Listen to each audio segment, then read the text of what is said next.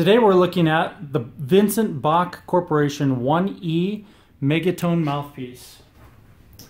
This mouthpiece is heavier, and this was Bach's answer to an efficiency problem that was really brought up by David Monette.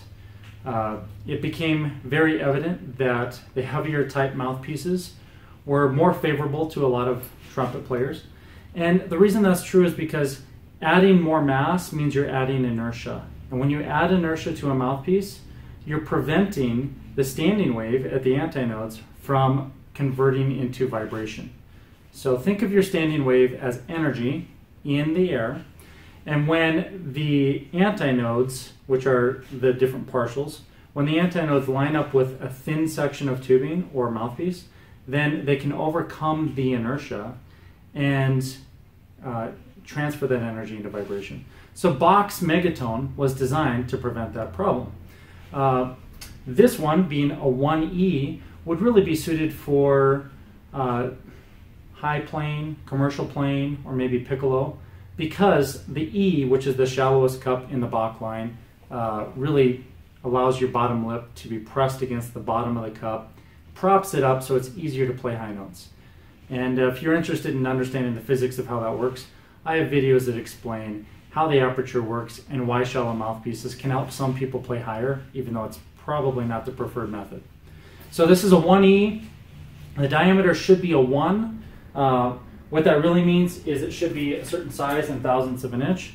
I'm going to use my caliper as always and measure it and give you that number.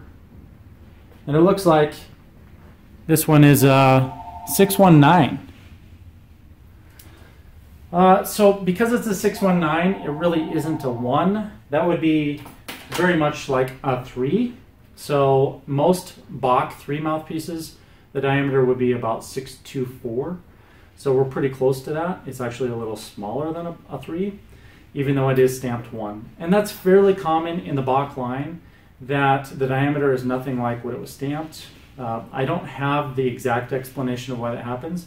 However, they've used various manufacturers, various lathes and equipment within their own factory, and all of those factors have created some variations that don't always match what's stamped. So if you want to verify that the mouthpiece you're playing is the correct size, then either take it to a machine shop and have it measured, or you could always bring it here and we can measure it for you as well. So the Bach 1E Megatone, I want to measure the throat and see what gauge pin is going to fit through this one. I've got my gauge pin set right here. Looks like 143 fits all the way up to 147. So this is a 147, and I'm going to see if we can get that 147 number right on the camera. Do you see that? 147 is the size that fits. If I go to 148, it doesn't fit anymore. This is a very tight fit.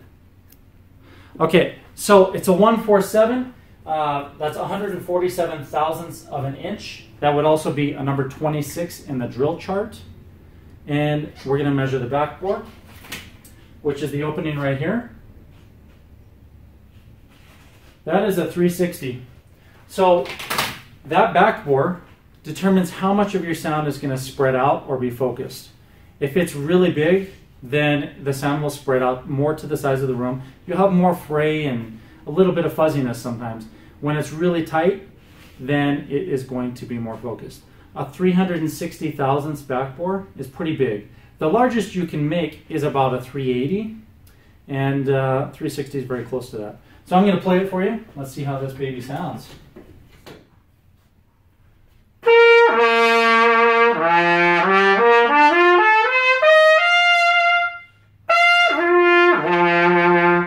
Alright, so it has quite a bit of brightness. I can hear that it opens up on the backbore, and it is spreading more, but the throat is very small. 147 is extremely small for most mouthpieces. However, in the average of all things, 147 tends to be the average of all mouthpieces that are sold. In range of all the variations, it's very small. So it sounds bright. It also feels very shallow to me, meaning my bottom lip doesn't get the amplitude I want it to have. And because I play with an aperture controlled embouchure, where I'm controlling things with my lips and my air, then I don't need to prop the mouthpiece or the bottom lip into the cup of the mouthpiece. So because I'm not normally doing that, it's not necessary. So this mouthpiece would be great for a high playing.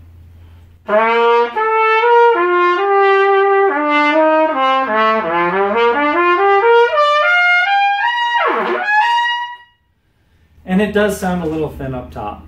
Overall, if you're looking for a mouthpiece that is really going to give you some sizzle, this could be a solution. However, I would prefer that most players don't go quite this shallow, because it's going to do you a disservice in terms of learning how to play with a great aperture and a great embouchure.